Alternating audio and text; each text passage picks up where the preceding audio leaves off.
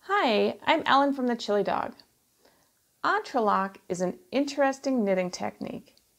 Instead of working back and forth in long rows across the entire width of your fabric, instead you knit in small sections or short rows to create rectangles that seem to be interlaced or woven together. Entrelac is my favorite type of technique because it creates a complicated looking design that's much simpler to knit than it appears. If you can knit, purl, and pick up stitches, you can do entrelac. Entrelac begins with either a foundational row of base triangles or base rectangles. Using base rectangles gives your fabric a zigzagged or scalloped looking edge. Using base triangles would give your fabric a straight edge. Today, I'm going to show you how to work the base rectangles like the ones I have used in my Voyage shawl. Let's get started. Since each rectangle in the foundational row is cast on after the previous rectangle is complete, long tail cast-ons won't work for base rectangles because the yarn tail will only be available to cast on stitches for the first rectangle in the series. Instead, I'm going to use a cable cast on for my base rectangles. If you are completely new to this cast on, I will include a link in the video description to my basic cable cast on tutorial that gives a more detailed demonstration of the cast on itself and explains some variations of the technique. You can start a cable cast on with a slip knot or you can use a loop, and today I'm just going to use a loop. So I have my working yarn here at the back of the needle, the tail at the front. I'm going to wrap the tail back and over the working yarn and just hold it in place so that that first stitch doesn't fall off my needle as I'm casting on. And then I'm going to cast on 14 stitches because that's how many stitches my pattern calls for. How many stitches you cast on would depend on the pattern you're using.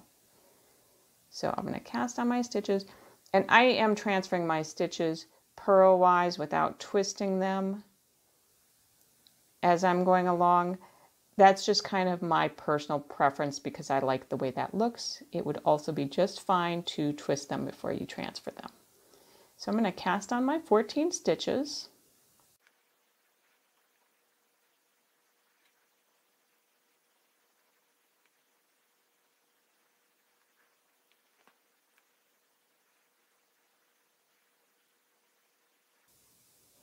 Before I transfer the very last stitch, I am going to bring my yarn forward between the two needles, and that helps your stitches so that they don't leapfrog over each other, and it also continues this nice slanted twist here at the very edge of your work.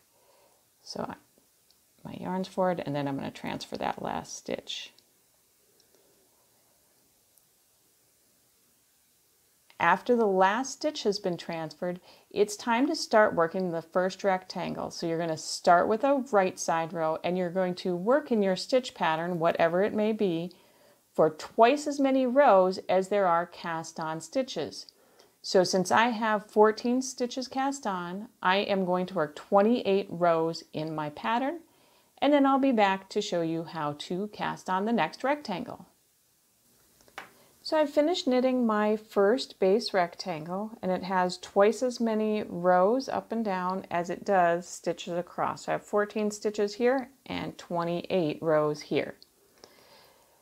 One thing I like to do at this point before I cast on any more stitches is to just clip a little locking stitch marker onto the right side of my work.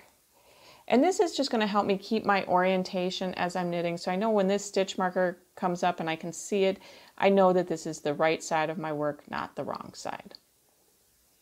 Now we're ready to cast on the 14 stitches for the next rectangle. There are a couple options here. I'm going to continue using the cable cast on just like I did for the first rectangle, but there's a couple ways to get started. Two of them I don't like, and I'm going to show you why here. and then we'll continue with the one that I do prefer. When you're doing the cable cast on, you would think that the way you do it, the most obvious way, would be to insert your right needle here in between these last two stitches, make a new stitch, and cast it on.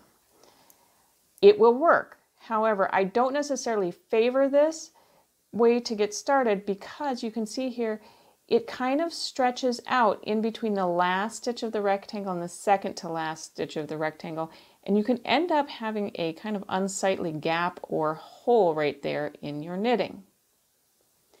The other way to start a cable cast on that is kind of the most common sense is to just knit that stitch to cast on and then slip it over.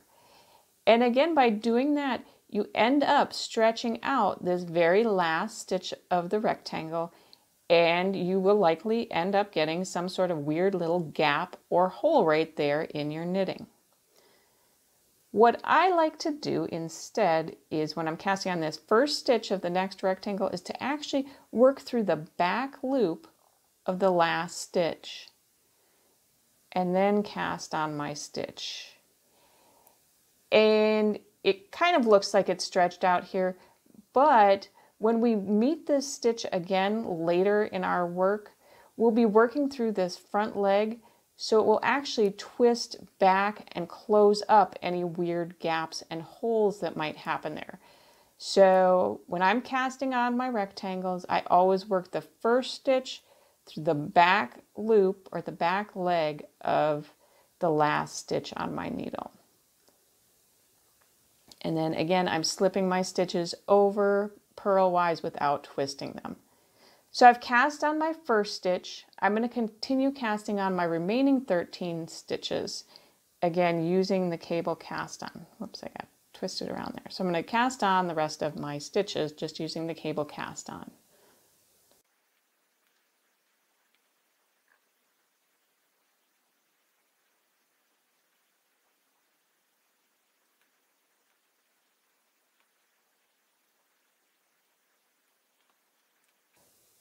Just like before I transfer over that last stitch, I like to go ahead and bring my yarn between the two needles forward and then transfer it, and it just keeps those last two stitches that I've cast on from leapfrogging over the top of each other.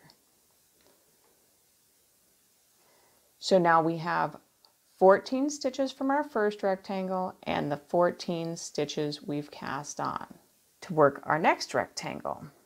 So now we can go ahead and work that next rectangle.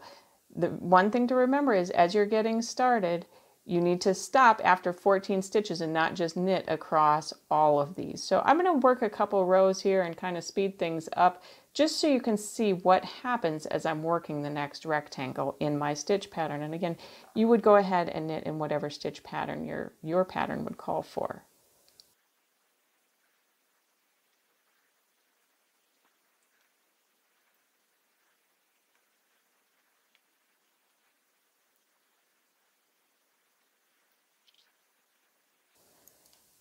Once I've worked across the 14 stitches, before I get to that next rectangle, I'm going to turn my work to the wrong side and then work back across these 14 stitches in my stitch pattern. The 14 stitches that are left from the first rectangle, we're not going to do anything else with at this point. So we'll work across our rectangle, again, just continuing working across these 14 stitches in your stitch pattern back and forth until you've completed the next rectangle.